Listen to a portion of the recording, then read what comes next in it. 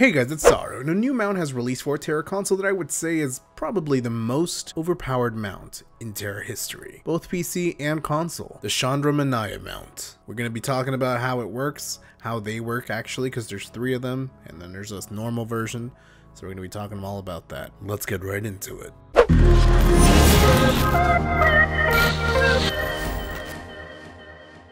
So before I talk about this, I really want to thank everyone that's been super supportive in helping me build my PC. It was an expensive tool, and there were so many of you that helped me out with the cost, either through PayPal or through GoFundMe, or either through Patreon or whatever the case. Been an amazing help.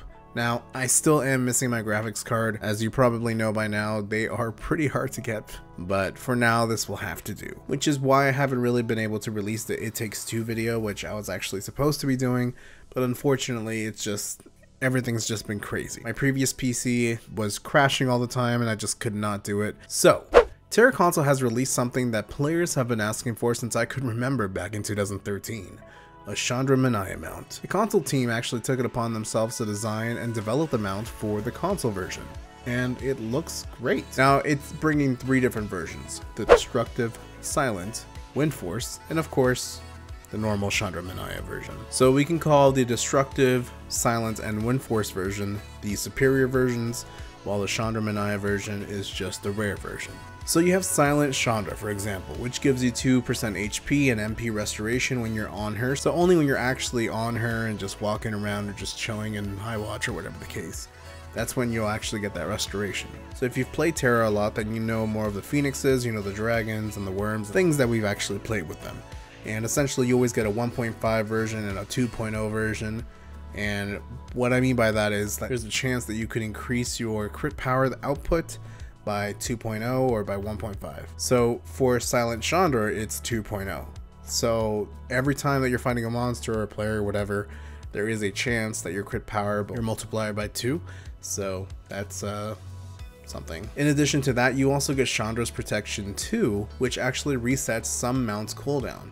So for example, the phoenixes, you get some of the dragons, so you can reset those. So if you're using auto res or something like that, then it will reset those cooldowns. The same exact effect is on the Windforce mount. Now, as for Destructive, this is where it's different. You get Rampage of Shandra 2, which instead of the crit power times 2, it's 2.5. And there's never really been a mount before that actually gives you 2.5 before. It's first of its kind, and I'm kind of worried about that, but you can trade it around in game if you really want to. So, and the Shandra Protection 2, of course. So the difference between Shandra Protection 2 and 1 is, well, I'll tell you in a second here. For example, you have the normal Shandra mount, so the rare one, which instead of the crit power times 2, it's 1.5. So instead of 2 and 2.5, you get 1.5. And you also have Protection 1. So, for example, Protection 2 gives you a 1-hour cooldown to reuse the skill over and over again every, 24 hours. 24 times in a day, because it's once an hour. Whereas Protection 1 is once a day, so every 24 hours. Apart from the fact that she looks amazing in all variants, my favorite being Silent and Destructive, they're easily the strongest mounts in the game. You can reset other mounts cooldowns, for example, like I mentioned, the self-res from the phoenixes, plus it stacks in a way. It's never really been done before because what you're used to is if you have a 2.0 mount and a 1.5 mount, essentially you have the 2.0 mount and you're doing all these abilities, and then the 1.5 mount will go on right afterwards. Of course, it's a chance anyway, so it's RNG that you will even get it.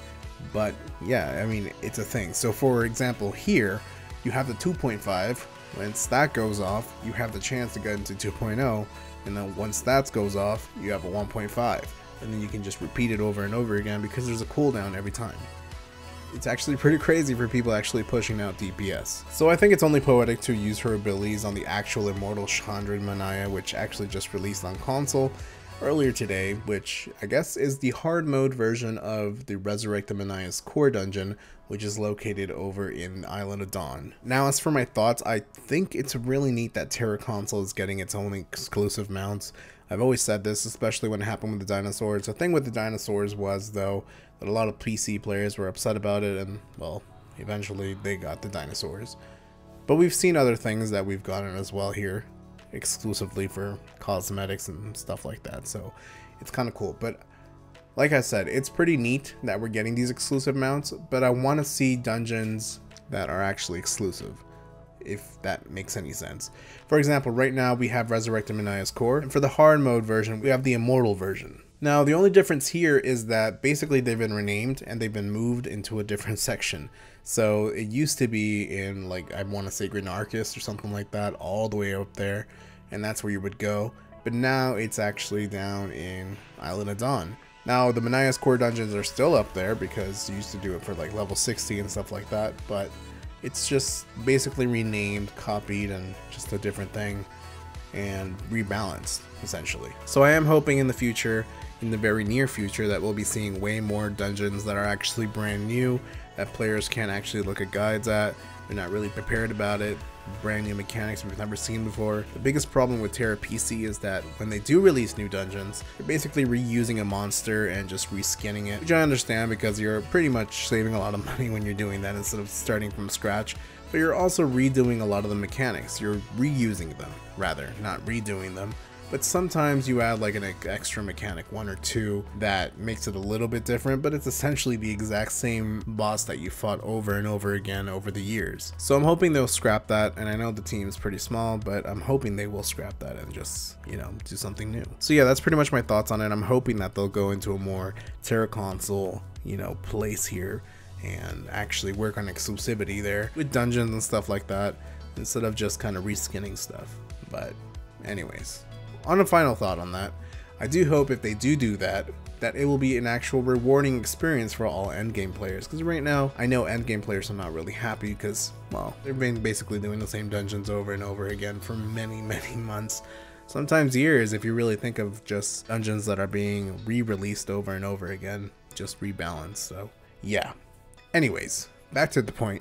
Shandra Manaya, their new mounts are here. They're on the loot boxes. Unfortunately, I hate loot boxes, but there are in the loot boxes. If you're not a fan of loot boxes like myself, you can also buy them on the trade broker from another player if they're selling TERA coins. So essentially they would trade you the item and you would give them the gold equivalent, I guess. And yeah, what do you guys think about this mount? I mean, I think it's cool, but I hope TERA will up its game because there's so much potential in this game. And I feel like I've said that so many times over the last 3 years that I've had this channel, and I don't know, I feel like it's not really being put to use. So yeah, those are my thoughts.